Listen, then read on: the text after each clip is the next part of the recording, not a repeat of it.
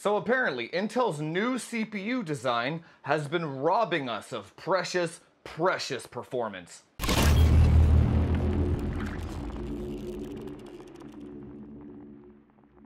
So a little bit of background information. The Intel Independent Loading Mechanism, I believe it's called, is this thing here. It's the latch that secures the CPU into the socket, right? Now, ever since the LGA 1700 CPUs have been out, the extreme overclocking guys have kind of noticed an issue with this socket.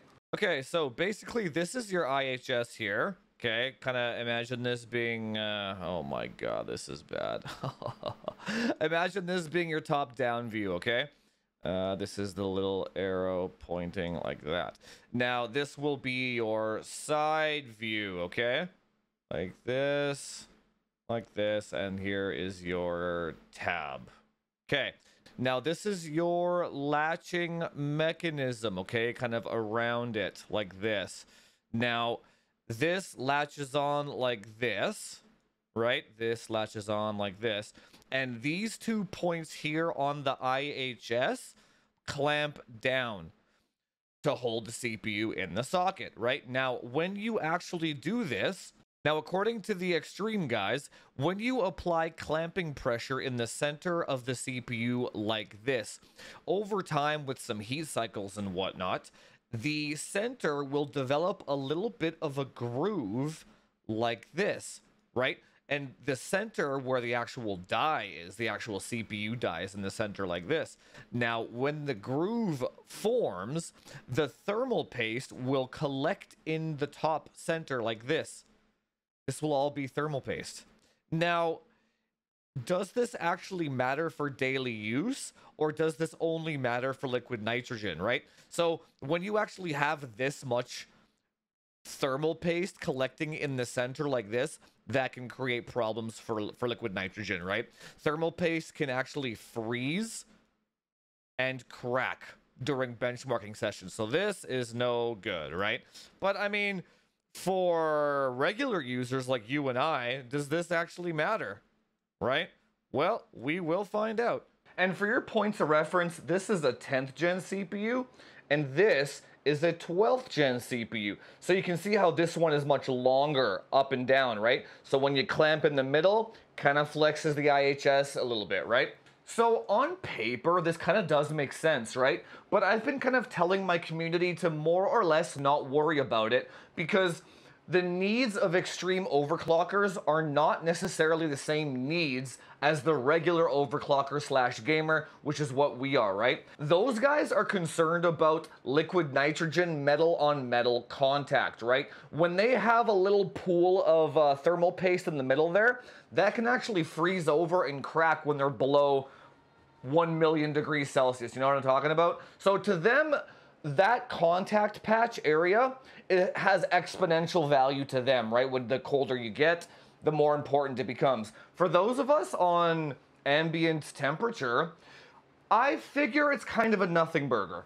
But that does not stop companies from capitalizing on the idea and trying to monetize it, basically creating a problem and then selling a solution to it, if you will. Now, I believe Der Bauer kind of made his own frame, but this one is actually a thermal right, I believe, 12th gen frame. This one kind of clamps down over the entire CPU evenly to get rid of that bending issue, right? This was like $6 on AliExpress. I bought a whole bunch of them just in case it does work really well so that I can use in my builds, right? But we're gonna test to see if it's kind of a snake oil situation again. So we're gonna go upstairs to the test bench. We're gonna apply a thin layer of thermal paste, regular contact on it. Then we're gonna run a Cinebench, see the temperatures. Then we're gonna take it off. And then we're gonna look at the thermal paste, like evenness on the IHS, right? Then we're gonna wipe it off. We're gonna put this thing on, do it all again. Then we're gonna re-look at the thermal paste application to see if this actually does make a difference, if it's worth picking up for you, right?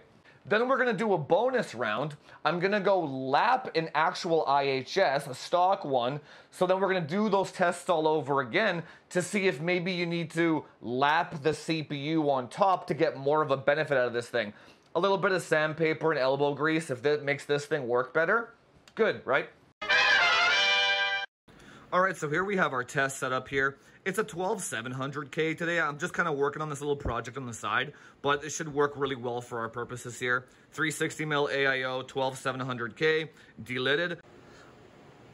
Okay, so we are running the 12700K at 5 gigahertz all core here. So let's hit run, and then we'll check hardware info for the highest core temperature, and then we'll also check the package temperature.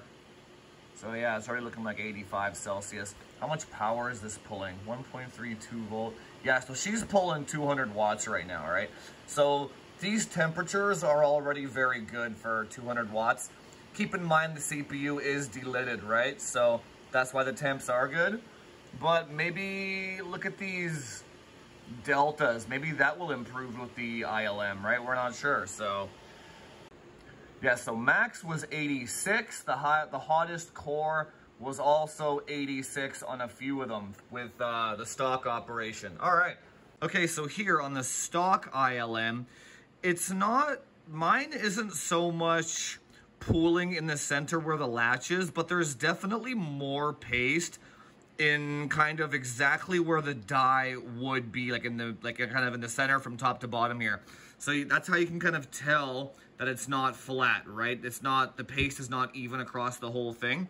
Over here, it seems to be fine on the actual cold plate, but over here, yeah, the center up and down does have a little bit of a groove in it, right? So now let's take this thing off, put on this bad boy, and do it all over again. Also, don't mind the glue on the sides here. This is just to keep the IHS in the center because it's delidded, right? But it's cut away so it'll apply even pressure on the whole thing, right? So just ignore that, right? But yeah, look at this.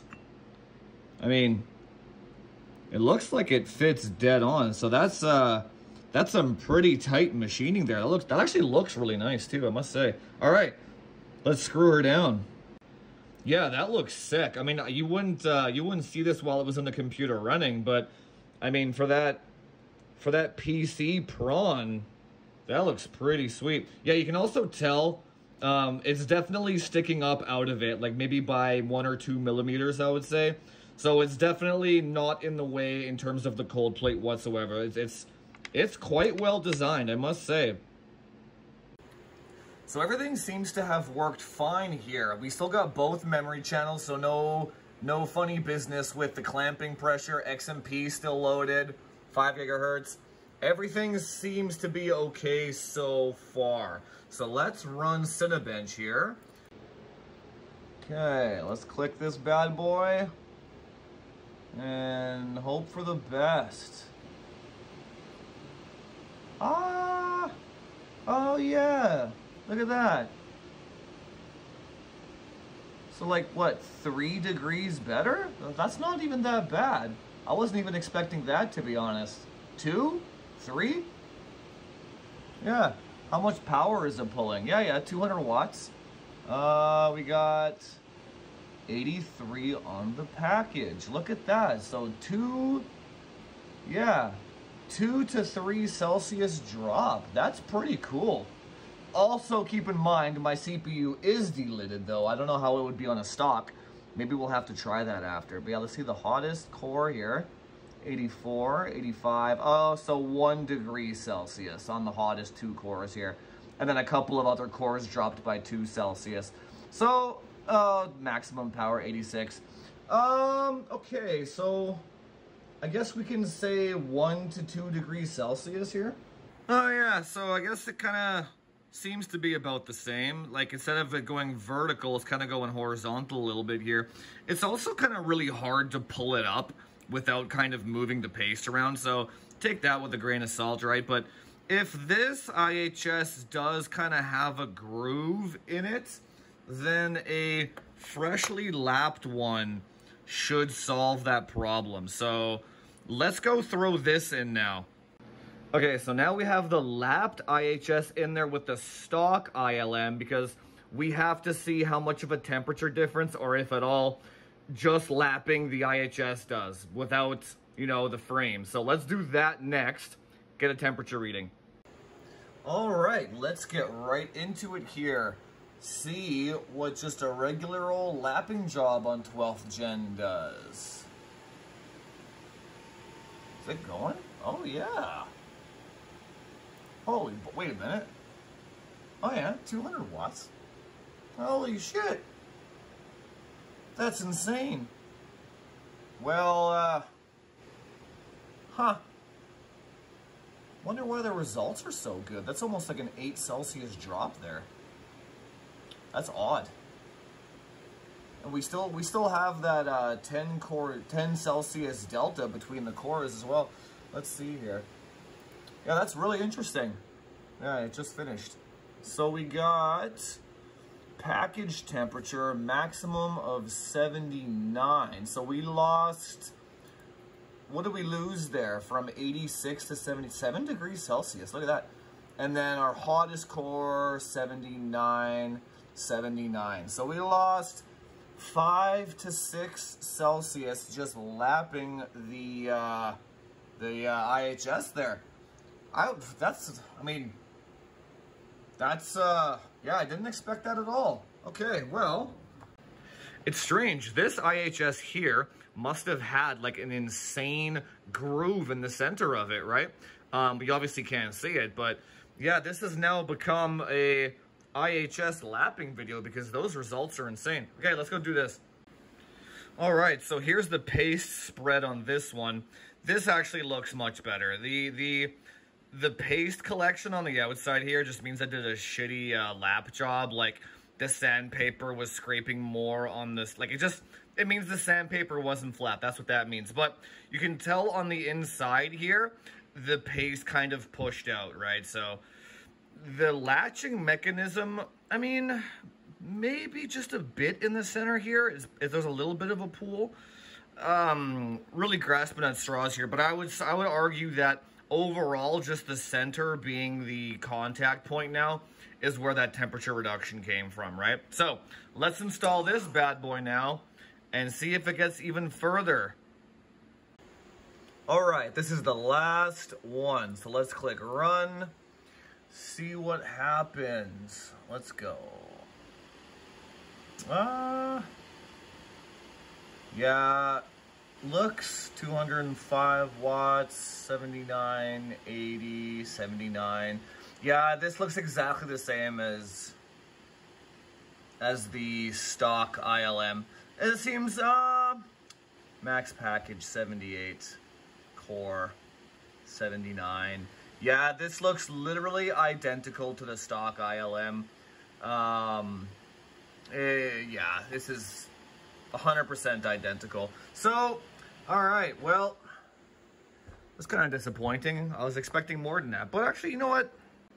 Even though it's disappointing, not really unexpected. This is more of an extreme overclocker problem, not a average normie overclocker problem, right? Okay, so this ended up being the same again. The center definitely is the highest point here. So the frame itself didn't actually equalize the pressure at all. I mean, it's maybe like it kind of concentrated more on the edges up here on this side instead of kind of over here in this corner. So, but again, it doesn't matter. The temperatures were the exact same. So the lapping did all the work here, not the actual ILM itself. So again, guys, this thing is for liquid nitrogen use. You get nothing out of it. They're basically just selling you snake oil with this thing. It's 100% snake oil. Don't worry about it. Okay, so what's the verdict? Meh. I mean, this is a classic example of fear-mongering sales product, really.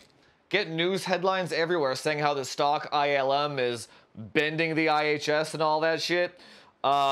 Create product, sell product. This product is definitely targeted towards the hardware OCD guy. I can't tell you how many people in my Discord are like, who has the 12th gen ILM frame? Like, they're asking me how and where to buy this thing before even seeing content about it or without even actually looking at my review of this thing, right? So with this thing, you get about a 1 Celsius at most difference, right? Why is it all these people are going so gung-ho over this thing? It's because that's what marketing is. Tell you that there's something wrong with your computer, and then sell you the fix, right? Well, I mean, to be fair though, it really only was $6. I mean, the shipping costed more than the damn thing itself, right? So, oh, actually, for that $6, it comes with a cool, like, Allen key thing and a big tube of thermal paste. So this is probably worth more than the frame itself. It's super interesting, but if you're considering one of these things and you're not using liquid nitrogen or any of that stuff, don't worry about it. You're much better off delidding, using liquid metal on the IHS, lapping the IHS even. That was crazy. You know what I mean? So at the end of the day, do not worry about it. Anyway, guys, if you like saving money, hit that subscribe button, do all that YouTube SEO stuff, like, share, subscribe, comment down below if you got one and what your results were. And hopefully I saved a bunch of people money on another FOMO product that is not applicable to 99.9% of us. Anyway, guys, I will see you in the next one.